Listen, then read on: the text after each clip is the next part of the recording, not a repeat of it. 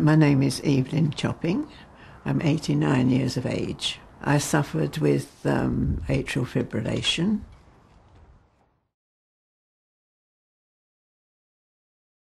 Atrial fibrillation is very uncomfortable because the heart has very regular beating, and you find that any slight excitement, it just sends the heart haywire, and it's very uncomfortable. And then when it slows down, you begin to feel a little faint, which is a very odd feeling, as most of us know. Didn't feel very well at all during warfarin. Bit of an unexplainable sort of feeling, but not very fit.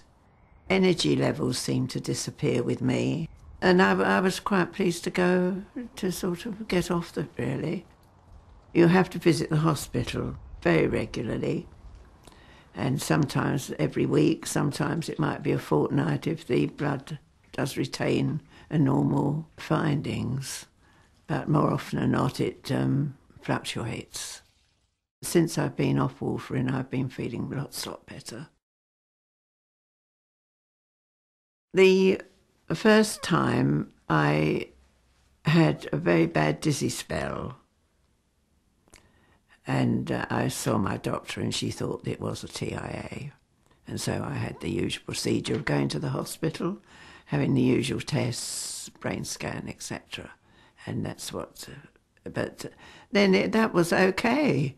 After that, I was quite well after that. It all disappeared. I had no paralysis in any of the limbs and nothing else. But 5 years later, that was in 1980, I had this terrible pain in my head. It was really excruciating, and I had double vision. I saw two husbands, and I thought it was really weird. And two people on television. General family concern, yes, they were worried. But, you know, life just goes on. From my point of view, you know, I think, well, you know, this has just happened. But I never stayed in bed or anything of that nature. I never rested up. It did seem to be a little strange, you know. And my own GP said, well, I've never heard about it. So do think about it. It's another heart operation. And, well, I thought about it quite seriously, and I thought, well, I thought it was worth it. He explained it very, very carefully about the blood clots and the procedure, which seemed to be very simple, and it was. And I thought, and I had great confidence in him. I came home, you know, and just rested, really. My daughter was with me. But after that, she had to go home and go back to work. So, you know, one has to get on with it then. I do feel very well. I'm not very active because I can't walk all that far.